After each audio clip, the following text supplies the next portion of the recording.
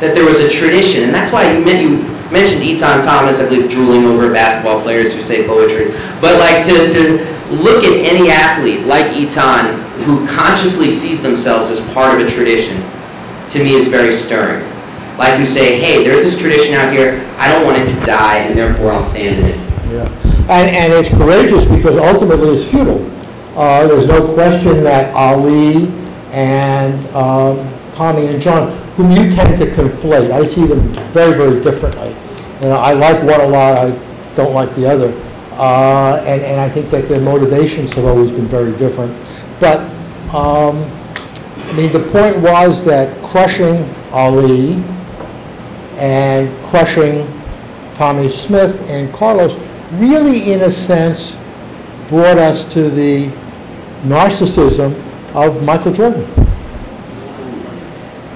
Well, that's interesting. I mean, I would argue that the 1980s and the Reagan years brought us to the narcissism of Michael Jordan. I mean, this idea that money matters more than people, what Dr. King called the thingifying of the United States.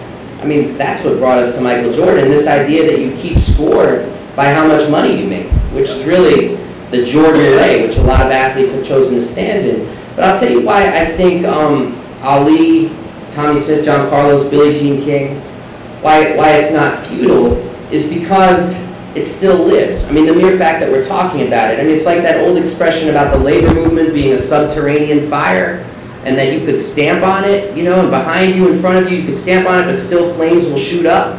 I mean, that's the thing about it. I mean, to hear someone like LeBron James, a great basketball player, who I see as being kind of torn by different instincts, certainly more towards the Michael Jordan of, I want to make as much money as possible, but LeBron James in the same interview can say, and see that there's no contradiction in this, I want to be the first billionaire athlete, and I want to be a global icon like Muhammad Ali. And he can say both of these things.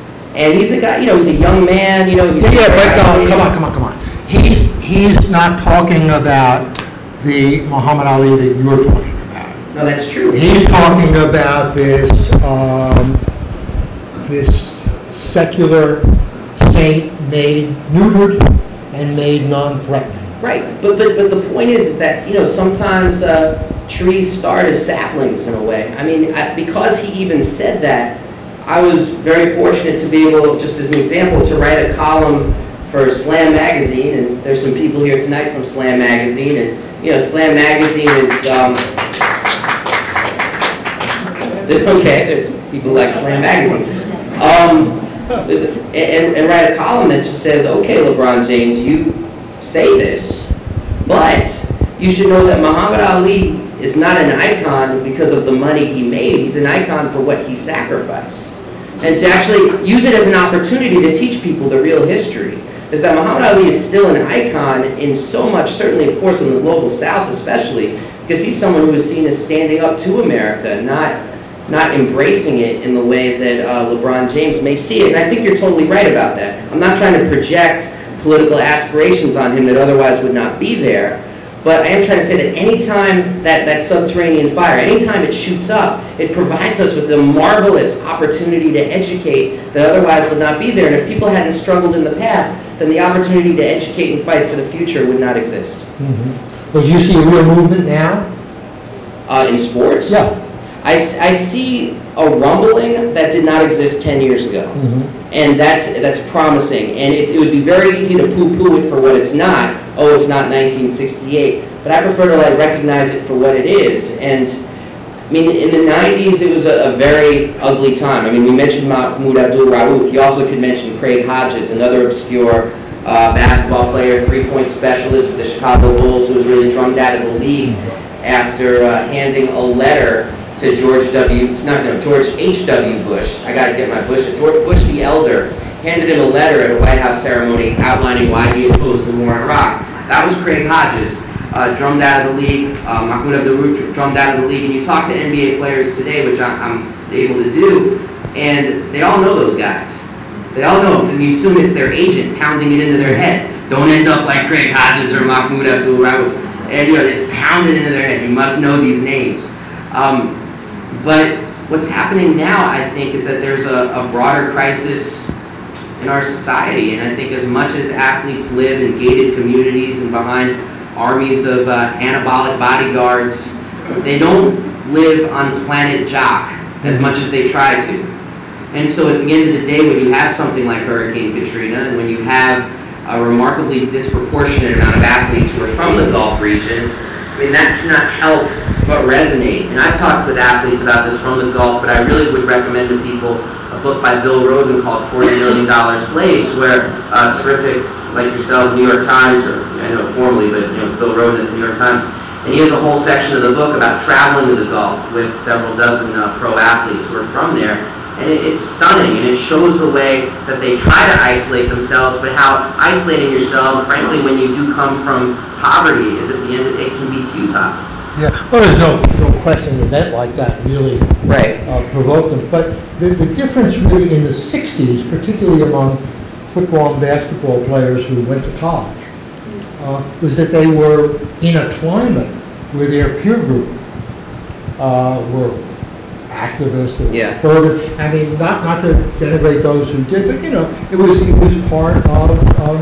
I remember football players saying, black football players in particular, talking about going to left-wing meetings and parties, which could really pick up girls there. How do you compartmentalize? The one thing I've always felt was that you're so much more of a passionate and sophisticated sports fan than I am. But I wonder, how do you compartmentalize your real understanding of what LeBron does with your feelings about what he's not? I mean, how do you balance the political and the fandom? That's a good question.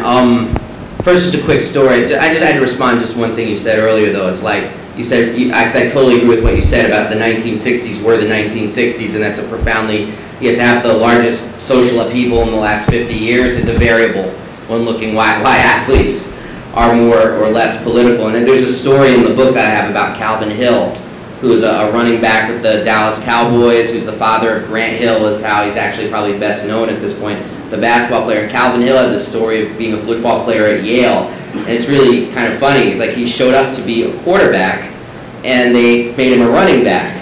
And there were immediately a whole group of students, black and white, and it was Yale, so it was majority white, who showed up, and they said to Calvin Hill, they said, hey, so we're going to do a protest? You should be the quarterback. This is racism, so we're going to do the protest, right? We're going to do the protest, right? And he was just still trying to learn the playbook, and he was just like, huh? What? Protest? Oh, okay, I get it. What? And so to have that kind of immediate political access to people who want to do something, I mean, I think is a different climate than the one. Well, I mean, even Ali really became a political person in college. He didn't go to college, but after his title was stripped, the only way that he could make money, one of the major ways he could make money, was on the college concert tour. He went to colleges and spoke. And in the beginning, he really bombed. Yeah. He'd make kind of snide comments about, oh, I'm getting a contact high, and all the heads would leave. And then he'd make, remarks about, the interracial couples. He said, redbirds should stay with redbirds and bluebirds with bluebirds. The interracial couples would always. But in the question and answers afterwards, he slowly began to find out who the Viet Cong were and what the war was really all about. When he was first told that he had lost his 2S status and was going to be drafted, his first response was, I was there, his first response was, why me? I'm a heavyweight champion of the world. With my tax money, I buy all these tanks, and guns, and helmets.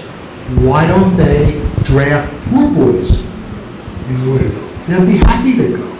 That was his first reaction. So, I mean, his evolution really came, in many ways, was the evolution of the athletes who were on campus in the 60s, like Carlos and Smith. Mm-hmm. So it was, you know, within